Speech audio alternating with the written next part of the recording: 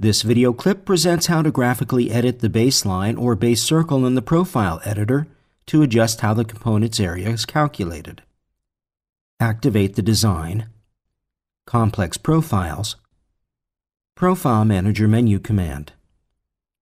The Profile Manager dialog opens. Select one of the gutter's profiles and click the Edit Profile button to open it for editing. Select the fill of the component and check the List Component Area checkbox. By selecting the Baseline Radio button, the program calculates the component area as projected onto the flat surface represented by the line. By default, the baseline is located along the longest segment of the profile. By adjusting the baseline, we can turn it to vertical.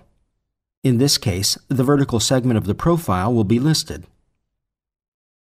If you select the base circle, it calculates the area as projected onto an arched component. This option is mainly used for listing arched elements such as the veneer of a circular column. Let's see how to list the whole skin area of the gutter. Select the fill and cut it into 3 parts by activating the split command. Drag and rotate the baseline of the horizontal part along the axis of the longest segment. Now, select the vertical part and drag the vertical baseline to the middle.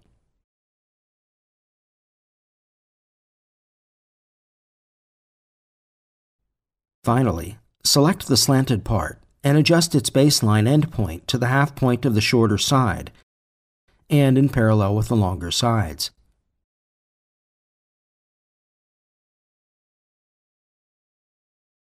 Notice the height of the baselines will automatically fit with the segments. Click Store Profile to save the changes. Now, all sides of the gutter are included in the schedule. To keep all the baselines visible in the profile editor regardless of component selection, make sure you have turned on View, On-Screen View Options, and Component Area Baseline Circle.